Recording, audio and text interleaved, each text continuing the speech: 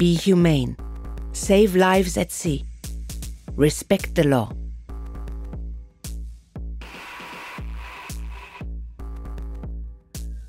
Duty to render assistance to any person found at sea in danger of being lost.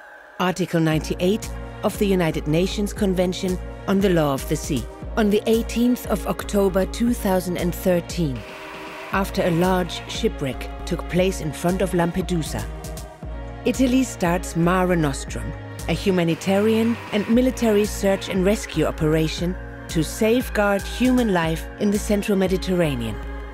More than 150,000 people's lives are saved. But on the 31st of October 2014, Italy ends the MARE Nostrum operation due to the lack of support of the European Union. It is replaced by a European border control operation called Triton. Despite the lack of rescue ships, people continue trying to escape Libya. Thousands of men, women and children drown.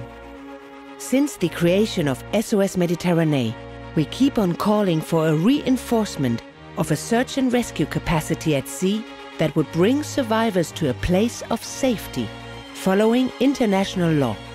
In 2014 and 2015, search and rescue NGOs are created by European citizens to fill the void left by the states.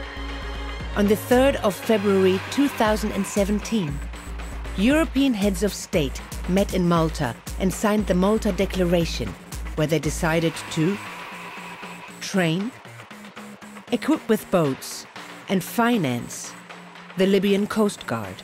It also led to the creation of a Libyan search and rescue region coordinated by the Libyan Coast Guard on the 27th of June 2018.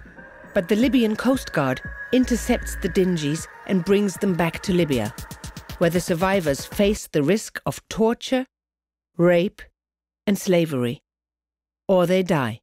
Rescue implies that the people assisted should be delivered to a place of safety. A place of safety is a location where the survivors' safety of life is not threatened, where their basic human needs can be met, and from which transportation arrangements can be made for the survivors' next destination or final destination, taking into account the protection of their fundamental rights in compliance with the principle of non-refoulement. Is Libya a place of safety? No. Has the law been respected? Not respected. Moreover, because of the difficulties to coordinate with the dysfunctional Libyan Coast Guard, rescues are less effective and more people drown. Since June 2018, following the arbitrary closure of Italian ports, rescue ships remain stranded at sea for days or weeks, waiting for an authorization to disembark rescued people in a place of safety. International conventions oblige all ships to fully respect the human dignity of the survivors. Has the law been respected? Not respected. Stranded ships are not able to assist people in distress at sea. In the meantime, more people are at risk of drowning. According to the law, European states must set up a predictable and effective system for disembarking survivors to a place of safety. Civil ships conduct legal search and rescue operations. However, they are harassed through administrative, political, and judicial measures, blocked and prevented from rescuing.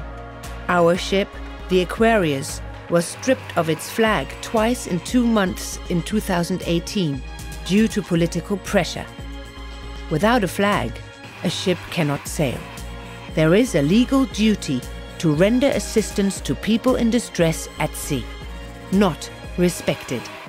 Blocking search and rescue NGOs is neglecting the duties and obligations of states and shipmasters to rescue people in danger at sea.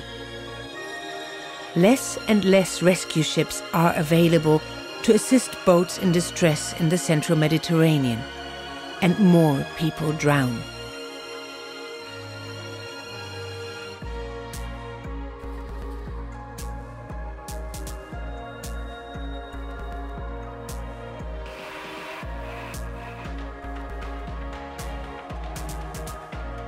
Be humane. Save lives at sea. Respect the law.